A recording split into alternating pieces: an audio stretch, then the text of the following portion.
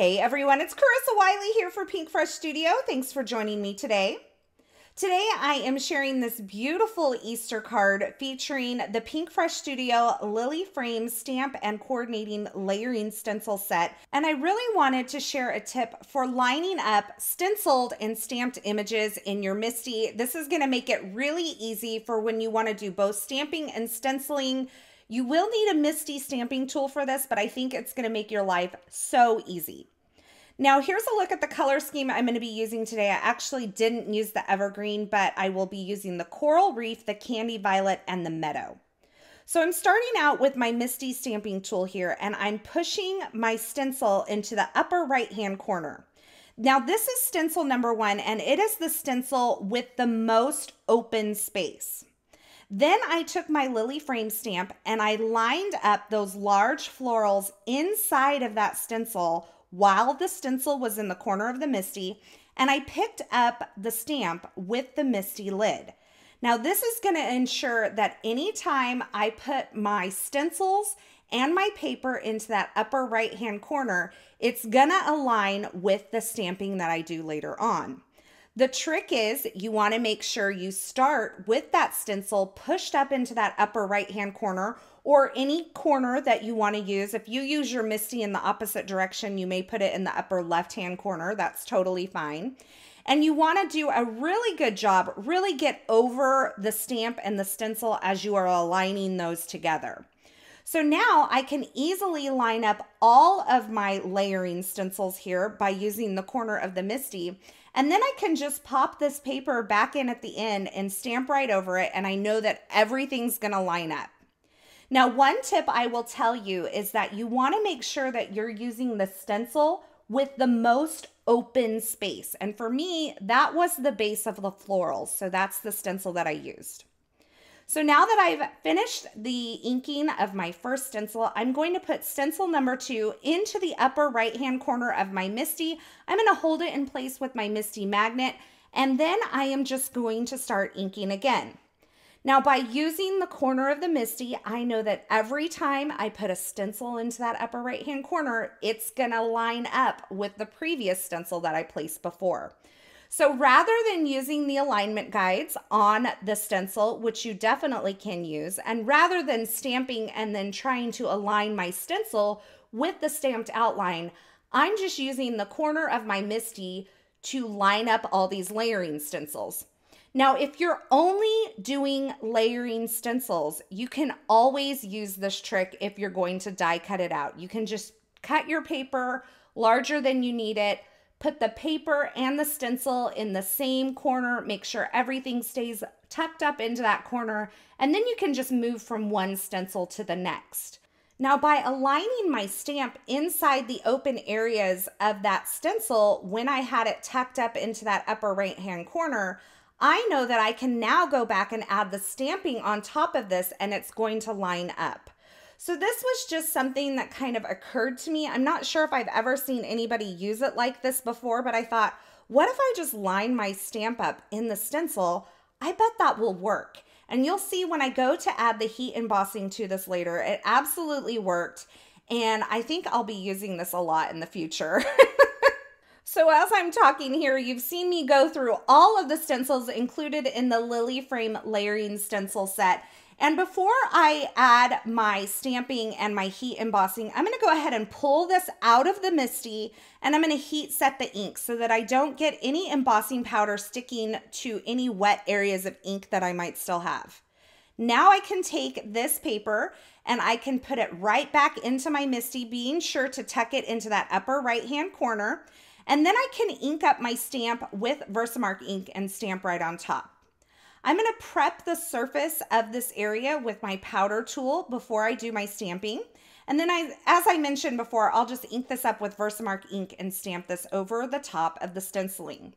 Now, I do want to mention something. I see a lot of people do some double stamping with Versamark ink, and I think it's fine. I've done it before too.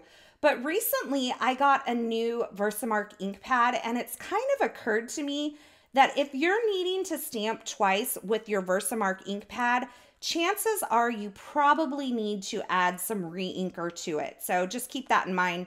I went ahead and added the white heat embossing and then heat set that, and it lined up beautifully. So I'm going to go ahead and line up the coordinating die with this lily frame. I'm going to run it through my Gemini Junior, and then I have this gorgeous die cut piece that makes a great focal point for my card. And I kept the colors kind of soft because I wanted them to feel Eastery. And I'm going to use a lot of white on this card because when I think of Easter, I think spring and fresh and new life and clean. Those are the things that I think of when I think of Easter. So I'm using a lot of white on this card. Now I've gone ahead and die cut the Heather's uppercase alpha in the words or in the letters that spell out Easter. And I decided I wanted a little texture on these. So I'm going to add some texture by adding the rubber embossing mat from Gemini Junior to my die cutting sandwich. Now, if you use the standard Gemini Junior die cutting sandwich, there are instructions in the manual on how to do this, but my sandwich is a little different, and I have some information over on my YouTube channel about that. So I kind of had to alter this sandwich in order to make this debossed effect work. And I used the daisy chain die from the Pinkfresh Studio March release. And no, it wasn't March, it was February. Oh my goodness, time is flying. From the February release, and I added that to the die cut letters to give them a little texture. Now I am taking 2 plain white die cuts and I'm stacking them up by adding liquid glue on the front side, and I'm stacking the textured die cut on the top of that. That's going to give me dimension behind this texturized die cut letter that I created. And I'm going to repeat that process with all of the letters that spell out Easter. Now I'm taking this all back to my Misty again, and I'm using one of the Misty sticky mats to help me align my letters inside this lily frame. So I have the Misty sticky mat with the sticky side facing up towards me, and I've placed my lily frame in the center of this mat. Now I'm using the grid lines on this sticky mat to place my letters down so that they're straight and even and all of that. I don't want any wonky letters on this card. And I'm just kind of shifting them around on that sticky mat. It's not so sticky that I can't pick them up and kind of adjust them a little if I need to. But you're going to see that I am able to keep all of these letters kind of straight up and down and horizontally aligned as well by using the grid lines on the mat. Now, once I have these all placed, I can actually pick this up and move it around. So I have everything in place. And at this point, if you wanted to, you could use some Glad press and seal to pick up those letters and then place them on your card. But I don't have any press and seal in my craft room. So these Misty sticky mats come in a set of 3, and I decided to go ahead and cut down one of the 3 mats. They all have a different size grid on them, but I decided to cut down one of the 3 mats into a 4 1/4 by 5.5 inch piece and mark the center of it. So this is exactly the size of a card front. So I can use this over and over again. The Glad press and seal, I can't use over and over again. I guess you could use it a couple of times, but this I'll be able to use a lot. So I'm taking this and I am removing the backer paper, and I'm placing this with the sticky side down on the top of my letters. So it's like sandwich. The sticky sides are facing.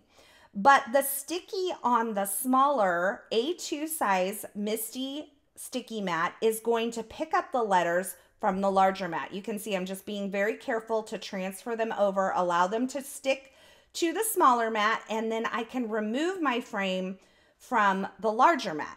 Are you with me here? So now I have my letters stuck to this sticky mat that is the exact same size as my card base. So I'm going to flip this over, and the back side of my letters are facing up, so I can add liquid adhesive to the back.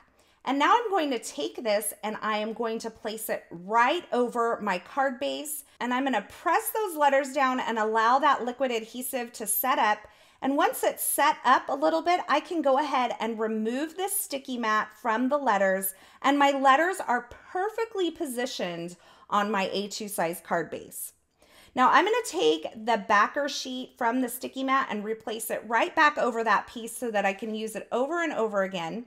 And now I am taking my stamped and die cut and stenciled lily frame. It has 2 layers of additional die cuts behind it to give it some dimension. I added some liquid adhesive to the back and I'm placing that onto my card front as well. I'm going to finish off the card with a happy sentiment, and this is actually from a happy birthday die cut. It's from the Classic Words die set from Pinkfresh Studio, and I've stacked up 3 layers of this white die cut to give it a little dimension. Because I'm doing a lot of white on white, I wanted to change up the texture of some of these white die cut pieces as well as give them plenty of dimension so that they don't get lost on the card. And that completes my beautiful Easter card for today featuring the Pinkfresh Studio Lily frame. I cannot believe I have not used this stamp, die, and coordinating layering stencil set before. It is absolutely beautiful. And I think this is a great way to make a quick and easy Easter card.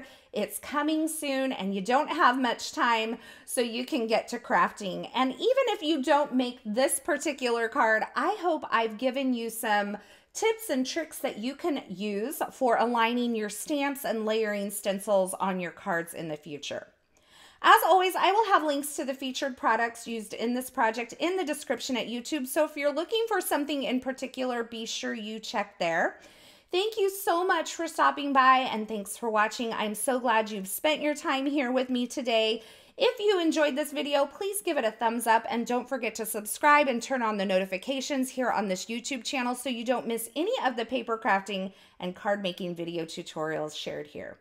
Thanks again, and until next time, I hope you have a fabulous day.